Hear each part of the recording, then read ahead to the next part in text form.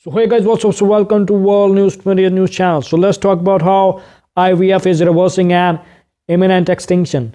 Researchers said last week that they had created another embryo, the third of the nearly extinct northern white rhino, a remarkable success in an ongoing global mission to keep the species from going extinct.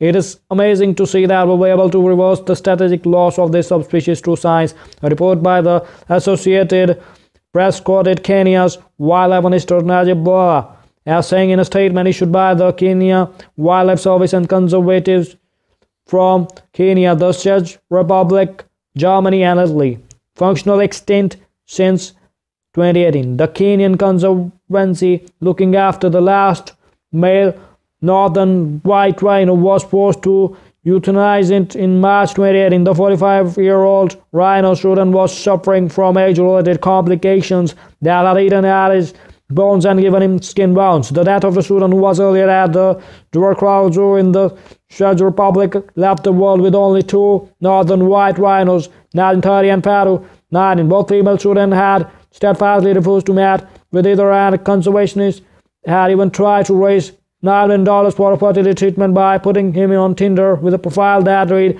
"I don't mean to be too forward, but the fate of the species literally depends upon me, and I perform well under pressure."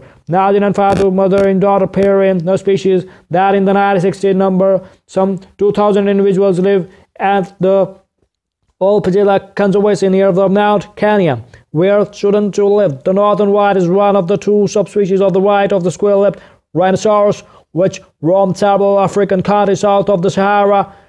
The other subspecies, the southern white, is by contrast the most numerous subspecies of rhino, which is found primarily in the South Africa. There is also the black or hook-lipped rhinoceros in Africa, which is too is fighting for survival, and at least three of those subspecies are already extinct. The Indian rhinoceros is different from its African cousin. Most prominently is that only has one horn. There is also the Java rhino, which is two has one horn, and the Sumatran rhino, which like the African rhinos has two horns, reversing the extinction. In July 2018, the scientists reported a major breakthrough. IVF for rhinos. They created a test tube embryo for fertilizing the egg of a southern white female with the frozen sperm of the northern white male. Immediately there was hope for the northern white subspecies if eggs from the Nadine and Peru would be fertilized by the available frozen sperm from four now that are northern white males. The task of collecting oxide from Nadine and Peru was difficult and delicate, but in September 29, researchers announced that they had created two embryos, the decisive turning point in the effort to save the northern white. The success announced last week was the third. Four eggs were collected from the Nadine and six from Peru.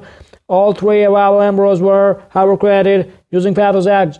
The embryos have been preserved in the liquid nitrogen and will be transferred to a southern white surrogate. Neither of the two living northern white females can carry a pregnancy, since the gestation period for rhino could be 18 months. The first northern white calf is expected to arrive in the world in 2022. The ultimate goal, scientists say, is to create a herd of the perhaps live northern white rhinos that could return to the wild. That, however, could take several decades, given that the task of collecting eggs from Nadine and Peru will likely become increasingly more complex and risky as they grow older.